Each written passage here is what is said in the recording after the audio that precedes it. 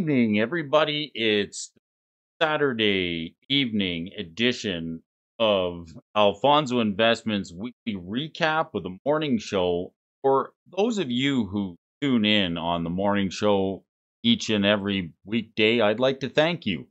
But I know your time is valuable, and you folks can be busy, and not everybody gets a chance to check out the morning show live as it happens. So I'm going to start taking a look at stories that we covered each and every weekend and look back and put together a couple of minutes for you folks. A couple of stories that I thought were worth mentioning that we spoke about quite early on in the week. Now, I know what happens. Weekend comes and you're looking to get your Magic the Gathering news. You look back in the comment section, you see, man, if I had have only seen that coming early on in the week, maybe I could have done something about it. Maybe I could have ordered something that's now out of stock.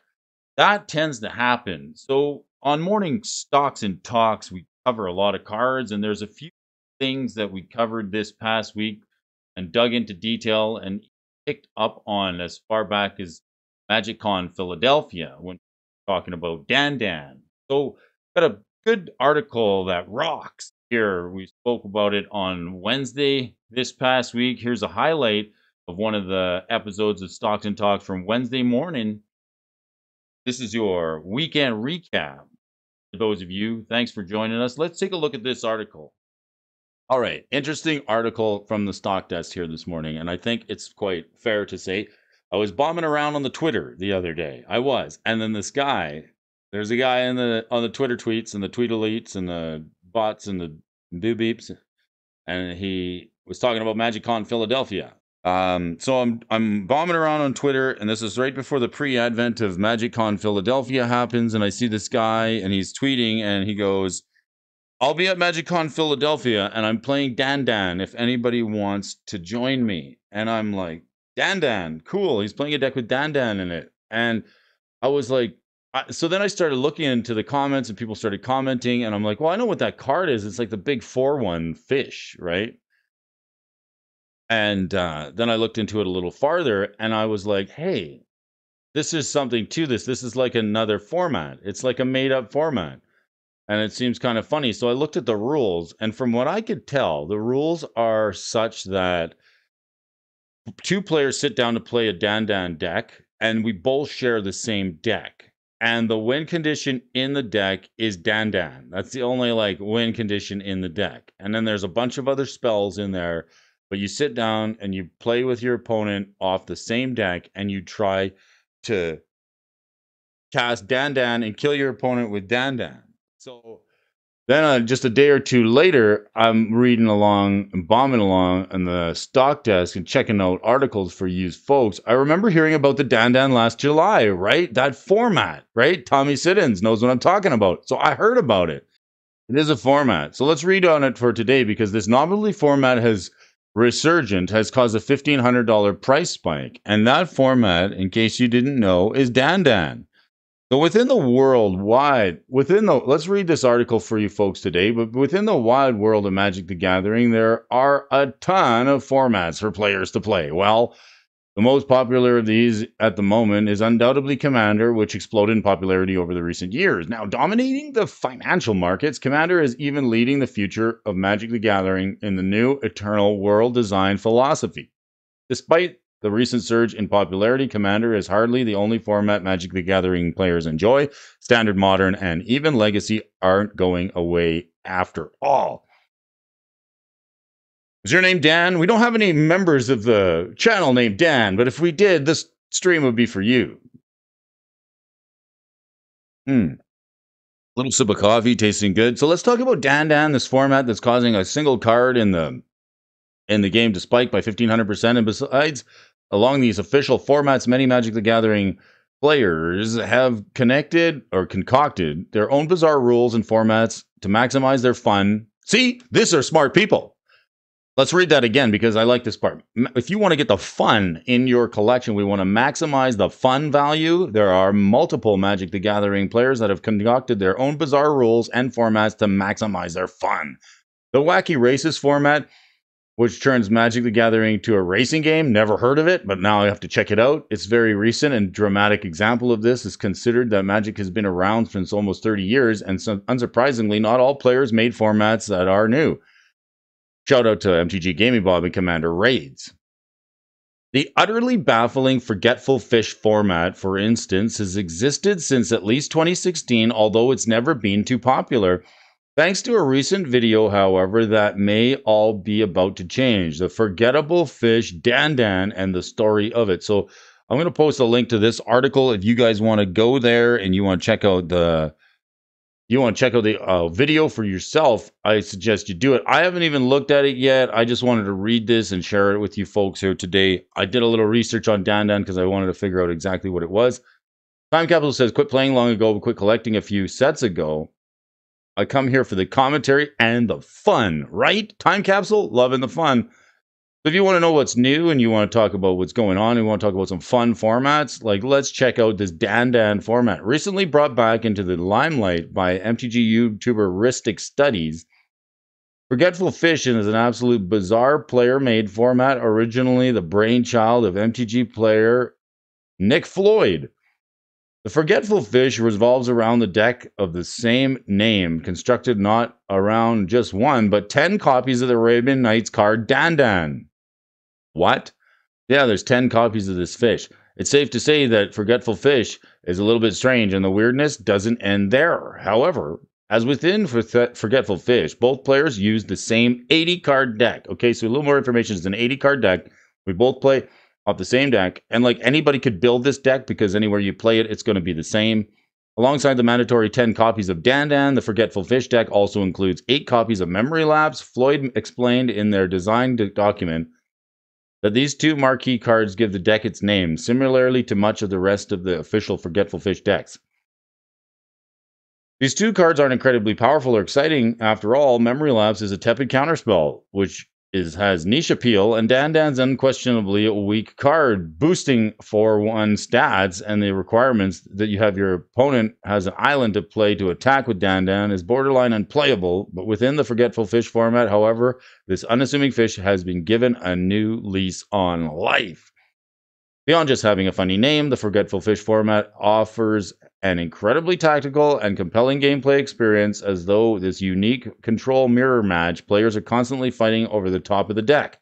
While Dandan may be the namesake card, it's undoubtedly the core of the Forgetful Fish experience, facilitated through cards such as Predict or Brainstorm. Forgetful Fish matches can be staunchy, competitive, and tactical. They should go on long enough. Forgetful Fish even results in games where you or your opponent get decked out in a spectacular fashion. So surging in popularity here. Let's look at the card here. Here's the card. This is like, if you look in the background, and we're not talking about the boats as much as we would. There's these 2 boats here. Brody's looking at the couple of bateaux here. That's the French content for the day here. C'est bon, de bateau. La carte de bateau, right? That's our French content moving up the YouTube algorithm due to inclusivity of Canadian content. Got these 2 boats, but Dandan's actually this fish that's below the surface coming up in between the boats. So don't be fooled by this. Anger Collection's in the house. How you doing, buddy? Dandan cannot attack unless opponent controls any islands in play. Dandan is destroyed immediately if at any time you have no islands. So this is a 4/1. And we got the Memory Lapse card. There's like 10 copies of this. Counter target spell. That spell is countered this way. Put it on top of its owner's library instead of into the graveyard. So you're memory lapsing your opponent's Dandan constantly. Put it on. You're fighting over the top of the deck. While the Forgetful Fish. Okay, so yeah, I guess the namesake of the deck was Forgetful Fish before it was Dandan, because you got the Memory Lapse and Dandan together. So you cast the Dandan, you fight over the resolution of the spell, and then you put it on back top of the library that you both share. The matches can be fierce as players vie for control of the top of the deck. It's surprisingly easy to play, requiring just one deck and a pair of dice to track health, a comprehensive rules guide. This Forgetful Fish is remarkably accessible, and thanks to this Forgetful Fish deck, it can easily be brought out during an FNM to kill time, or just fun. Ultimately, thanks to this accessibility and eccentricity, Forgetful Fish has been beloved by niche players Since its creation following the recent video from Ristic Studies, however, this niche has exploded in popularity. I think it's going to explode in popularity now that Brody's mentioning it. That's what I'm about to say. So having painted the format as an incredibly enjoyable experience, players were eager to try it out. To just that, many Magic the players have taken to the card sellers such as TCG Player and to snap up their copies of the namesake card. Unfortunately, for excited players, this was much easier said than done, as the supply of Dan Dan is rather meager. It's an Arabian Nights card. It's partly in thanks to the card's most recent reprint being Time Spiral back from 2006. As barely playable draft chaff, it's understandable that a few copies of this niche card have been preserved throughout the years. Subsequently, that's all the rage. Actually getting a hold of Dan Dan has become quite the feat. Initially, before Ristic Studies released their video, copies of Dan Dan could be easily purchased for 40 cents, if not less. However, the prices of these cards have skyrocketed over the 15 times their original value and are now sitting at $6. The majority of Dan Dan's printings were completely sold out, leaving only original Arabian Nights copies, and due to their age, these prized Dan Dan copies are even more, sitting at $13. Limitless potential. So sadly for the forgetful fish, players looking to turn their decks into profit, Dan Dan is the only card that's spiking hard, being substantially more modern and frequently reprinted than other forgetful fish cards. Simply too common becomes expensive outliers. Curiously, when devising a new format in 2016, it seems Nick Floyd knew this would happen, as to mitigate the need to rush out and buy Dan Dans, Floyd included a sextuplet of proxy Dan Dan tokens within their design documents. Should the supply of Dan Dans not return to normal anytime soon, thankfully, Magic players interested in the format aren't completely out of luck. As throughout their video, Brody Alfonso is highlighting how one of the format's great strength is its numerous variants. While many of these alternate deck lists utilize the same core structure as the plethora of Dan Dans, a plethora. This is 2 days of plethoras. We have a plethora of news here for you folks. There are some outliers. Reddit users, for instance, pioneered a mono black variant of the format that's built around Icarid, and similarly, LGS owner Ryan Oberturf has proposed a Boros Burn version of the shared deck concept. Ultimately, whatever your preference is, it seems the Forgetful Fish format is an incredibly novel and compelling experience, and one that's certainly worth giving a try. Haven't tried the Dan Dan format. We got to talk about it in depth and how it works and how the gameplay is covered early this week. And some people remember that format and discussion from the week before. It was on the movers and the shakers list. And I looked through the comments section, and even the Moxman was talking about Dan Dan this weekend, the number of sales that it was making. In the comment section, sometimes when people are looking to try and pick up copies and saying I wish they had heard of it sooner. Well, I try to bring some of these news articles to you as early as possibly can. There's a plethora of interesting stories out there. We cover everything from banking to cryptocurrency. We even talked about Dogecoin on Thursday last week, just a little bit, why that was moving. But another card that made stories this week was the Herald of Hoofprints. And you saw the Weekend Cartoons with Brody video this weekend. There was a card in there, the Knights of Thorn, that we had in from the bottom 10 reserve list cards that no one cares about. And we did get a chance to do some live coverage on the spoiler of the Herald of Hoofbeats just the other day. Let's take a look at that coverage that happened later in Thursday's afternoon stream, morning Stocks and Talks last week. As anything, you know, you can, it just comes in as a 2/2. And then you get to like copy on the next turn. So like other than clone or doppelganger that comes in as a copy of something, Cryptoplasm is kind of good because it's like a 2/2 on its own, right? It's pretty good. All right, not too pretty bad for that one here. All right, well, what else can we grab here? We got Cryptoplasm, always fun. Need multiple horse dudes. and I need them now. Yeah, it's fun, cheap copy buster. I love it. It's a good one. Okay, got Cryptoplasm, got Erratic Portal, we got the Sakashima, the Imposter. All right. We're building new decks with Tribal. So, like, these are a couple Benson gave me, all right? Good card here. This is, was it the Cavalier? This guy, Kinsbale Cavalier. Like, what do you think of this? This is a Benson pick, right? Let's bring up the Kinsbale.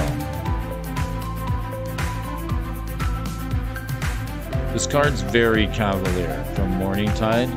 I like it. Check it out. Night creatures you control have double strike. If this hasn't spiked already, it's probably going to. Right? Is it sold out? Yeah, it's sold out at the vendor shop. But this Kinsbale Cavalier gives your knights double strike. So you get to go night-night with these two, right? Kinsbale, 2 strikes with the Kinsbale Cavalier. It's a little more Cavalier than other cards out there. Not too bad, not too bad. All right. So what are we playing with our hoofbeats? You can hear the hoofbeats already. All right, we got the Herald. What do we got? Amorphous Axe? You want to take a chop at something there, Mr. Four Keeps? What do you got, Stefan? Let's check it out. Chopping away with your Amorphous Axe. All right, were we throwing some Amorphous Axe in there? Let's check it out. Amorphous. Let's get some Axe. What's this? A commander card, artifact. Quick creature gets 3/0 and is every creature type. Now there's a card. That's a good card. Everything's a knight. Ooh, from Lauren. Oh, Lauren foil. I want to go for the foil. Ruined Stalactite. All right, let's check this out. Lauren foils. You speak in my language. Stalactite. Let's get that. $5.99 for this in foil. Original Lauren. Equipped for 1 mana. Equipped creature gets 1/1 and it's every creature type. That's really good.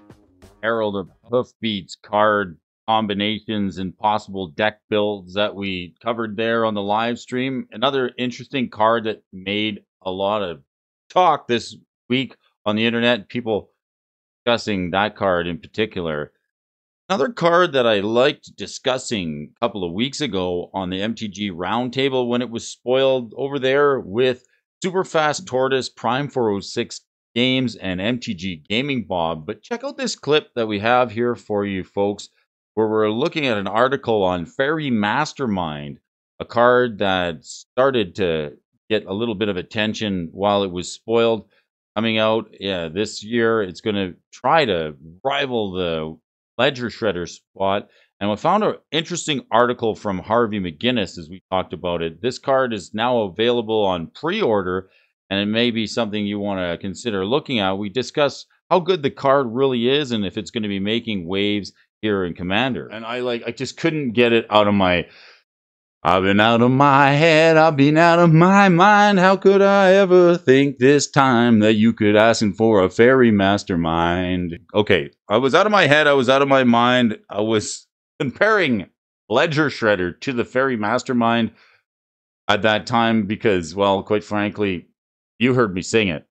Brody's out of his head. And he's out of his mind. I'm like, for 2 mana, for 1 blue and 1, what are we going to get? Is it going to upset the apple cart as it comes to Modern? Well, we're going to talk about it here today because our friend Harvey McGinnis is giving us another article from the stock desk. No! Wait, it's from Commander's Herald. Thanks, Harvey, for writing some more magic. Putting pen to the paper for the viewers here, all joining in on the channel. March of the Machine spoilers in full swing, but perhaps one of the most interesting and important cards in the set brings to CEDH has already been out in the public for a while now. That's the Fairy Mastermind. The breakdown on this card means Mastermind is an efficient blue creature that brings with it 3 key components. It has flash, it has a static ability with a key line of text that says draw a card, and It has an activated ability which can serve as an infinite mana sink when the need arises. So let's break down this card line by line so as to understand what exactly Fairy Mastermind has to offer. First, on the cast ability of Fairy Mastermind, at 2 mana, 1 colorless and a blue, the Mastermind has a casting cost that's one of the more flexible and playable utility creature effects. It simply isn't a free spell to cast, but neither is any particular difficult mana investment. Dark Confidant, Ledger Shredder, Gilded Drake, these are all examples of creatures which share a similar cost structure as Fairy Mastermind and have been able to flourish as a result. The Fairy Mastermind may not be as efficient as Esper Sentinel, but that extra generic mana in its cost brings with it quite a lot of value. There's also a crucial timing component to evaluate when casting Fairy Mastermind. At 2 mana and in blue, Mastermind occupies the same mana value of the most expensive counterspell that you'll be spending mana to cast, at least. Making the flashy ability incredibly important here. This means that while you're holding up 2 blue mana, the rest of the table has to play around the possibility that you could cast counterspell in response to their threats.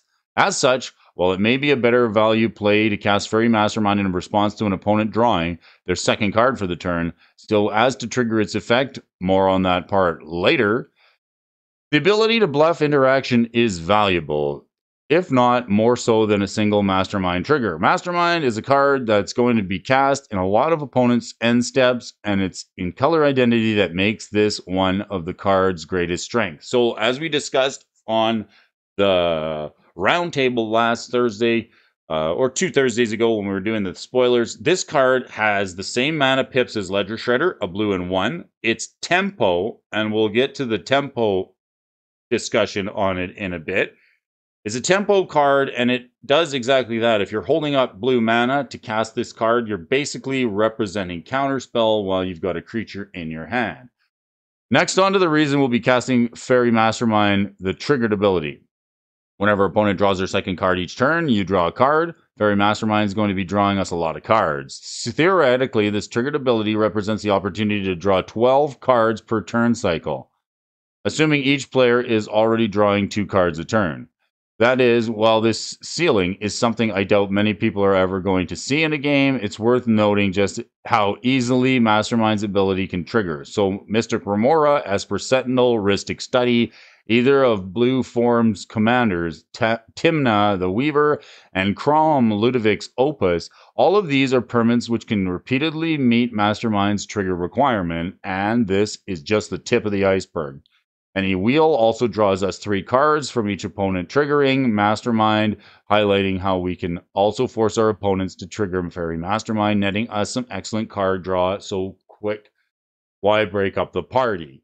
All right. Was that a fun article to go over?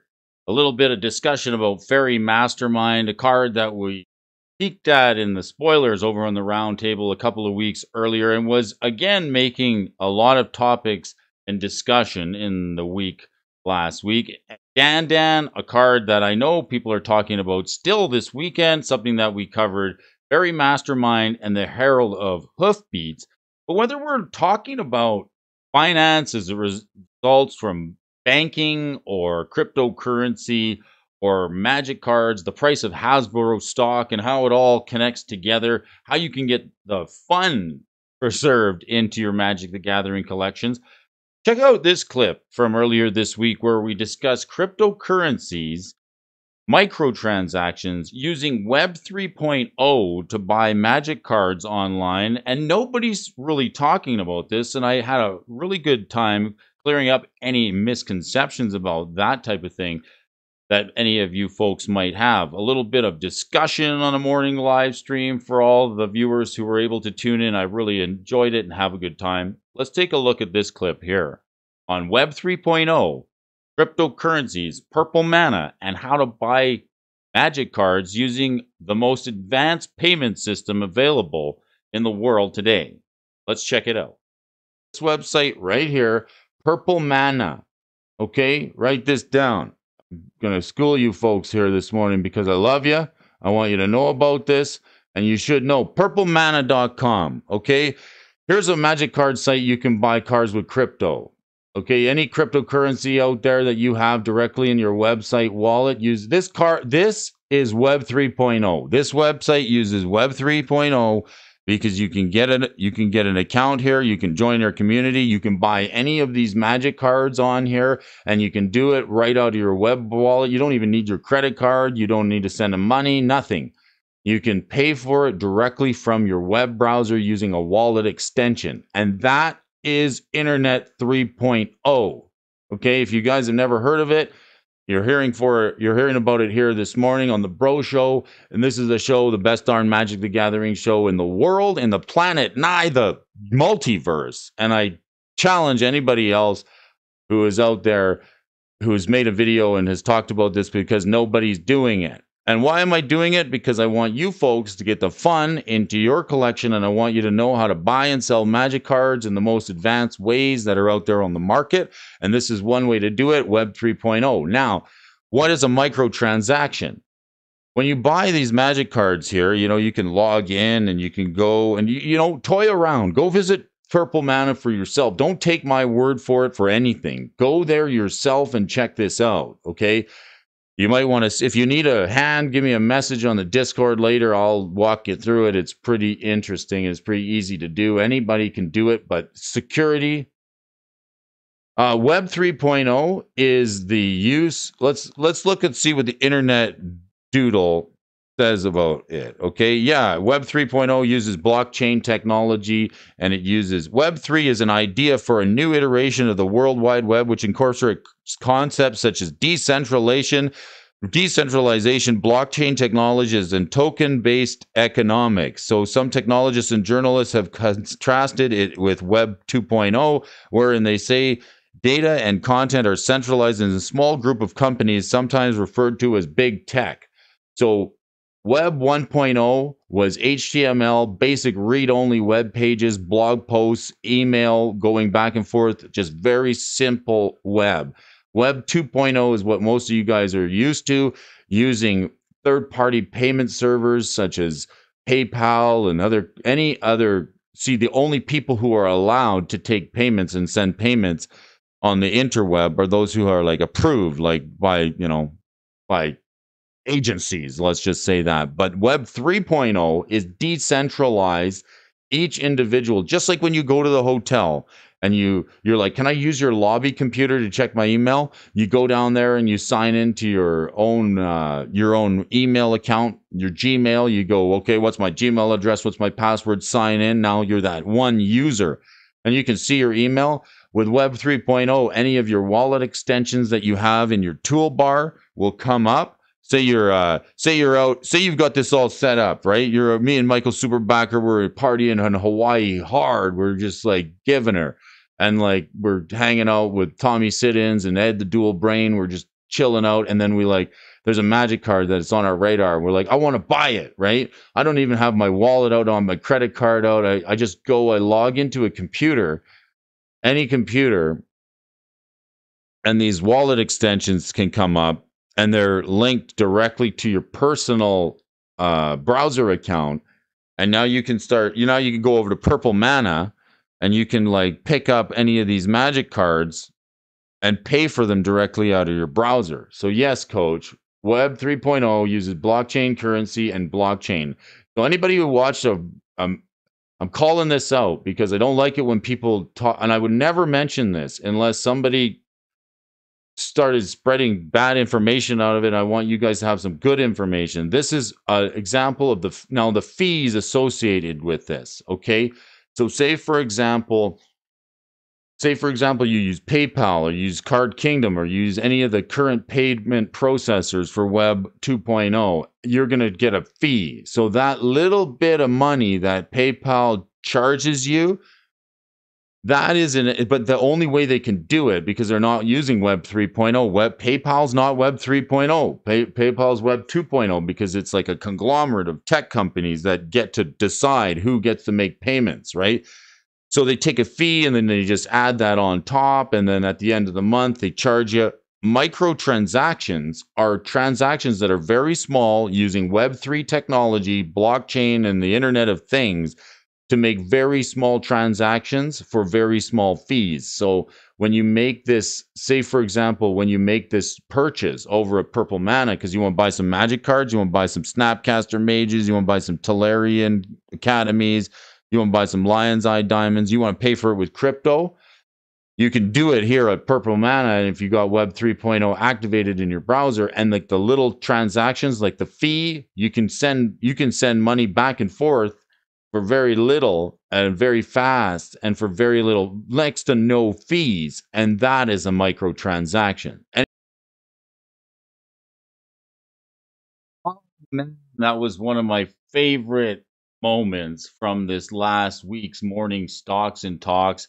The live stream, I really enjoyed discussing something that I don't think anybody else is quite discussing out there in the world of magic cards.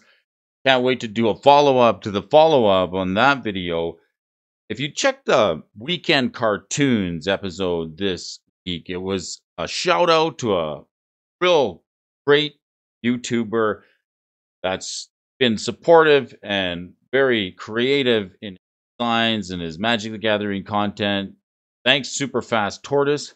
In that mail opening video, we were picking up some cards from the bottom 10 that happened like a couple of weeks ago, maybe even last month's bottom 10.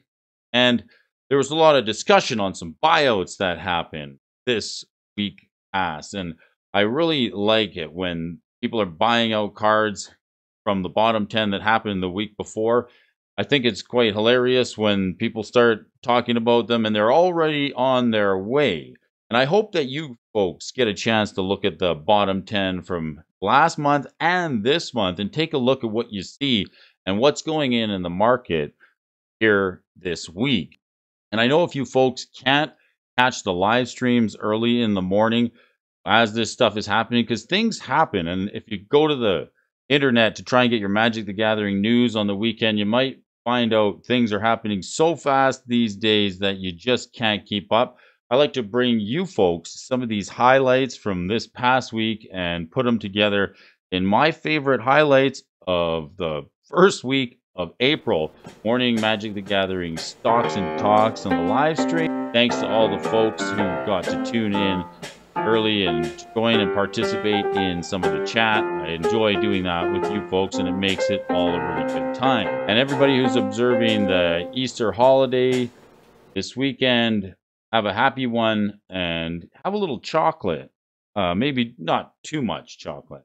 But thanks for joining me for this recap. We'll talk to you all again soon.